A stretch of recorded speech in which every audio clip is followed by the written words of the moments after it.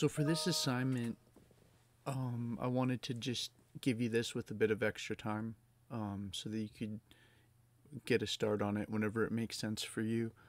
With this assignment, I kind of wanted to do something, I don't know, fun, or at least I think it could be fun if you dove into one of these topics, right? These are all topics related to the things that we've been exploring this term. And I have here this idea that developmental psychology is a discipline with deep roots in the history of psychological thought. And in this assignment, each of you will be exploring a core concept from the broader discipline of psychology.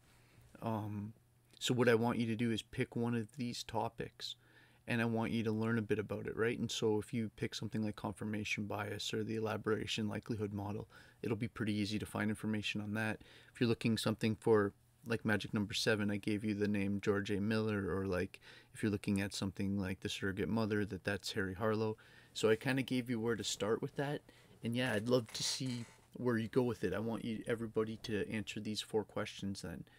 What is that main concept, and why should, kind of people care about it? Make an argument to me, the audience or the reader, that this psychological concept still has value in our modern times.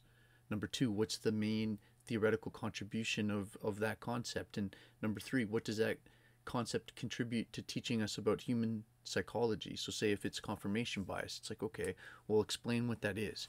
How does that contribute to psychology? What does it teach us about us, especially in these modern times, and how can we use that teaching to help us add value to our personal life? I want this to I know this has been a tough term for a lot of people in a lot of ways, and it's like, I thought this could be a kind of fun way to end, where everyone just kind of picks a topic, dives a bit into it, answers questions that are basically just trying to get to this idea of like, what's relevant about this and why is it still something worth studying today. And you can present this in, if you wanted to do a video or a podcast kind of response like some of you have done with your reflections, I'm just asking for that to be kind of like a 10-minute total for all the questions combined. Or if you wanted to write a more traditional essay, sort of between 6 and 8 double-spaced pages. All right, so if anyone has any questions, they can reach out. But this is,